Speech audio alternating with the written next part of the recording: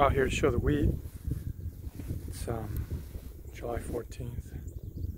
Still 2 or 3 weeks away. It's just starting to turn the head of the wheat. A little yellow. Earlier this spring, I had some wet spots where I couldn't drill wheat. It shows up out there. It's about 3 acres. You kind of see a green line. I got the tractor stuck out there. It was so wet. So there's a total out of the 75 acres of wheat, about 3 acres or 4 acres that was too wet to drill. So what I came up with a plan B or C was to put buckwheat in there. It's normally dry ground, it dries out, it's not wet. But so off that 3 or 4 acres I should probably get, I don't know, 800. They told me, I can't remember what they said, 1,000 pounds an acre? So it'd be 5,000 pounds of seed. Of grain, and the idea is to then, I've got 60 acres next year that are full of thistle. They're in corn this year, but I'm going to try to, well, I'm going to grow buckwheat, swath it, and I've been in touch with the people at Albert Lee Seed, and I think they're one possible outlet to grow them as seed, and there's a couple grain outlets, but there's the buckwheat, and then you see all the little lamb's quarter and pigweed that are starting there.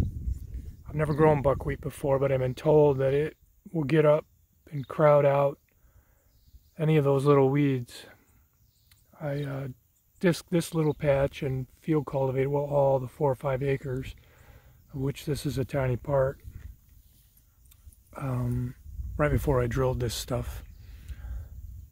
It was 2 weeks ago now. I think it was around the 1st of July. But Carl likes to come out and roll around in the grass.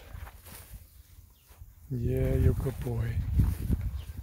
You're a good boy. Yes, you're a good doggy. Yes.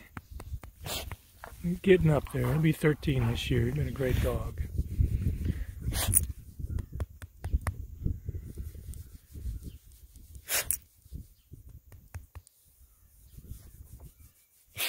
Look at that adventures. He drove with me to the south of Mexico in the old van. Went for a swim in the old, now decommissioned manure pit that was out there. An 8 foot of liquidy manure right before we pumped it out. Managed to survive that. The video's kind of rambling. Just wanted to touch briefly on this over here. I've got a patch of raspberries, the black raspberries and the red ones. And last year it was pretty bleak. I thought the fungus had got it. You kind of see the red raspberries are pretty tiny. And they're sort of tart. You know raspberries, you know raspberries. But over here, these black raspberries,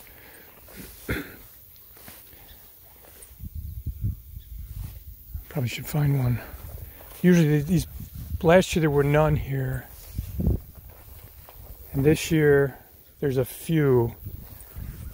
Not really as many as you'd like. Well, there's one right there. Sort of semi-past it. But previous years, this patch is just full. You'd come out here and I could pick a half a gallon every morning for 10 days. So it looks like that.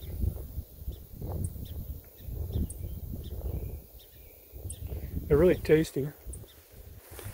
They're sweet. And it's also got in here, there's some nettles. And I don't know the name of this vine, but I gotta pull it out. This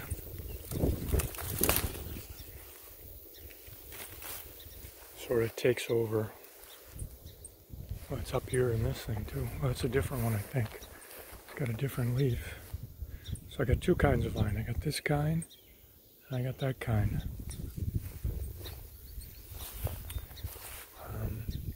So the black raspberries are red, and then they eventually turn, well, kind of a deep purple. They'll end up looking, you see how that cluster right there? So this one's ripe. You see, like that cluster there, there's only one one berry, they either dried up or fell off or something. And this one didn't really set fruit.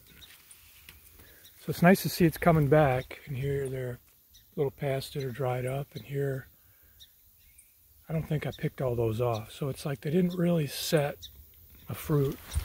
There's a bunch of new shoots coming up in these stalks here. I come out here and trim them back, trim the stalks back after they're done fruiting. I think it's,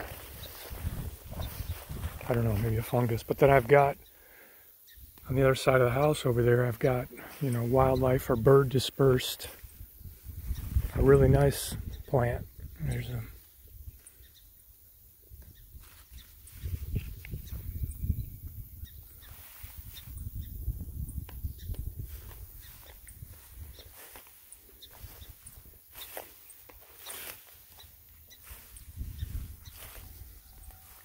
crawl in here, get good at spotting when there's so few. Oh, this is not bad. That's kind of what it looked like. There'd be a cluster of them.